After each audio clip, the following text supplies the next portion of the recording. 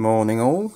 I went to the pound shop yesterday to buy some Christmas tree lights, or Christmas lights generally I suppose, and I came back with these. I came back with this tree, fibre optic tree, battery operated, Merry Christmas LED lights, green LED tree lights and white LED pine cone lights. All of these items just £1 each, but today I'm going to have a look at the Christmas tree, fibre optic tree, battery operated, takes 2 AAs. What does it do? Well, let's open it up.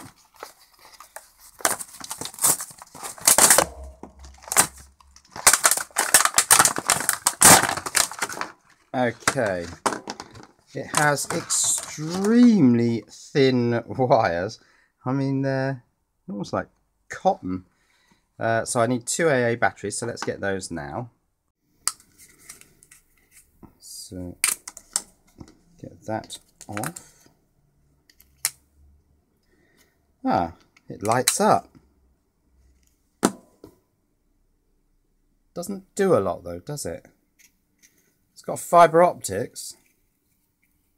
Not many fibre optics. Probably half a dozen. A red LED in this white base, but it doesn't flash or anything exciting, does it? I suppose, what was I expecting for £1?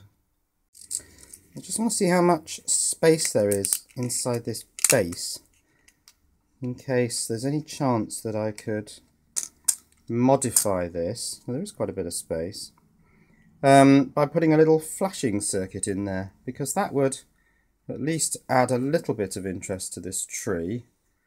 So let's have a look at LED flashing circuits on Google. So I've done a Google image search for LED flasher, and we've got various things here. There's a 2 transistor A-stable multi-vibrator here, and variations on that theme. There's a 555 A-stable flasher circuit there. There's another one down there. Here's the LM3909, which is quite an old chip, 8-pin chip, dedicated LED flasher, runs off just 1.5 volts. But I don't have an LM3909. I'm thinking I'm going to go for a circuit with discrete transistors, because I rather fancy building something like that. But I'm sure I've seen a circuit that uses just 1 transistor to produce an oscillator. And yes, here it is. It's this circuit here. But the transistor is something a bit odd. It's a UJT. It's a unijunction transistor, which is a peculiar device that has an emitter and 2 bases. This is quite an old component, and it's kind of fallen out of favour now. It was a bit of a one-trick pony. It just was only ever useful for producing 1 transistor oscillator circuits like this. Now I don't have a 2N2646, so I can't do that one either. Now there is also this rather esoteric thing. It's got a transistor with its base not connected, capacitor here for the timing. And apparently this uses the transistor's negative resistance to make an oscillator, but it says here 12 volts DC, and I think I would like to try this at some point, but I've got a feeling that this is going to be problematic at 3 volts, so I'm not going to use that one just for today.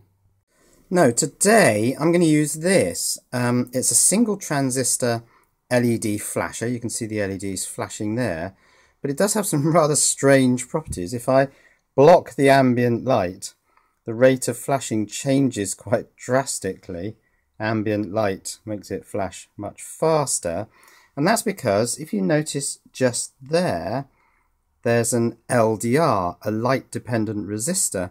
And the optical path between the LED and the LDR is part of the feedback control loop. So ambient light is affecting how that control loop works, affecting the timing of the flashing. But I rather like this. I think it's a bit of fun, because changes in light level will change the rate of flash, and that could add extra intrigue. Now this idea came from this web page here. Let's just scroll up. LED LDR indicators. This is in German. I'll put a link to this in the description. I've used Google Translate to translate it into English. This is the circuit I'm using with slightly modified resistor values and a different capacitor actually. Now there is a suggestion here that this circuit at the bottom can be coaxed into making the LED flash with no active components at all. You do need an LDR that goes to a very low resistance for this to work. I did wire this up and couldn't get it to work. Just very briefly, I think I might have got a bit of flicker out of the LED, but I couldn't get this to sustain a flash. So I've gone back to the circuit with at least one active component. Now it says here that the circuit is not difficult to understand, but I am having a little bit of trouble. When the LED is on, the LDR will have a low resistance. That means this point will pull up, so will the other side of the capacitor because it's a capacitor, so instantaneously both sides do the same thing. Then the negative side of the cap will drift down. At some point that means the transistor will turn off, the LED will go off, the LDR will go high resistance. This point on the pos of the capacitor will shoot way down. The other side of course will shoot potentially below 0, but of course that's not going to be permitted because of the current path back through here. I don't know. And then somehow the right hand side of this capacitor will have to drift up and turn the transistor back on again. I'm not sure it's that easy to understand, but certainly it works. Now I'm just going to shut the blinds because I want to get it to its state with not too much ambient light. So let me do that now. So that's got the LED flashing at a more moderate rate. It slows down if I reduce the ambient light even further. Now this resistor, which is the feedback resistor, negative feedback between collector and base, can be used to vary the flash rate. Of course you can also vary the flash rate by changing the capacitor, but you don't get variable capacitors. They're not big ones like that anyway. So I think I'm just going to shove these components into the bottom of this tree, if they'll fit, somehow mount the LDR so that it can see the light coming from that LED, and make a flashing Christmas tree with just one transistor. Let's see how we go. So my soldering iron is warming up. Now I'm just going to mark the positive side of the supply wires with this red felt tip, which I think is there, because that's the anode, that's the cathode, so I know which way around the power supply is. Now I may need to make a modification to this, I will need to this battery box, because you can see just down in there there's a resistor, looks like a 1K, and I need a direct connection to pos and neg in here, so I think I'm going to have to short that resistor out, which means opening this battery box.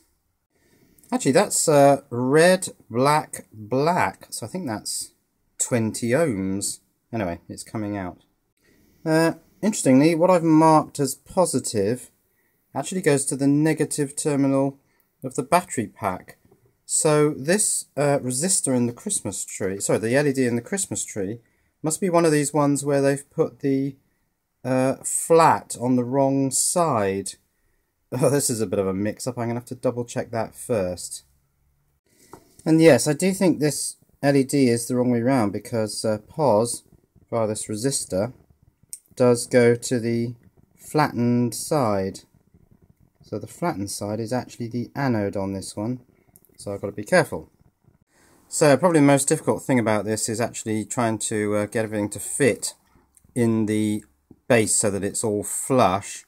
So my transistor is buried quite deep inside now, and soldering to it is going to be quite difficult, but I'll persevere. Now I don't really want the LDR facing up, in other words up towards the tree, because I don't want it to catch too much ambient light, so I've got it facing directly into the white plastic where the LED is sitting. I hope enough light gets through from the LED to the LDR to make sure that the circuit operates. Okay, all I've got to do now is connect the positive and negative battery connections to pos, which is here, and neg, which is up here. Let's do that now.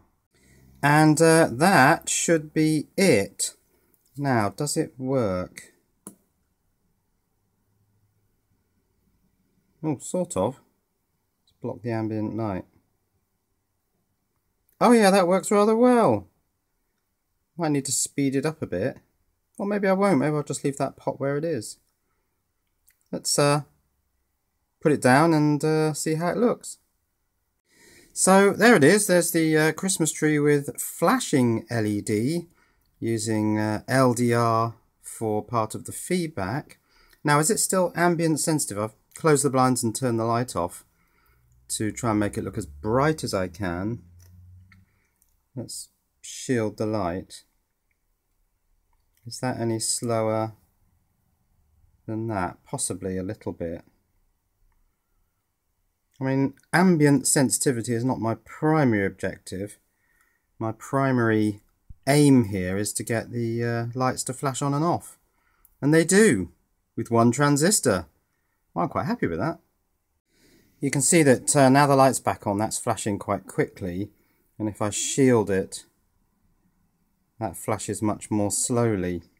I've turned the pot a bit to speed it up a little bit. But no, I think that's good enough. Now, all I need to do is get the plastic cap back on, which I think goes this way. Oh, and everything is flush inside the base, which meant the transistor had to be buried very deep, but I think that's going to work. Let's put that back on. And there it is. Finished. So, I could have used a unijunction transistor, or I could have used a 555 or the LM3909 dedicated flasher IC. I mean, I could have even used a microcontroller and sat down and written software to make this thing flash on and off, but it's all a bit over the top. No, I just wanted a simple one transistor circuit, so I opted for the LED and LDR transistor flasher circuit, and I think the result is actually pretty good. I'm happy with that. Merry Christmas.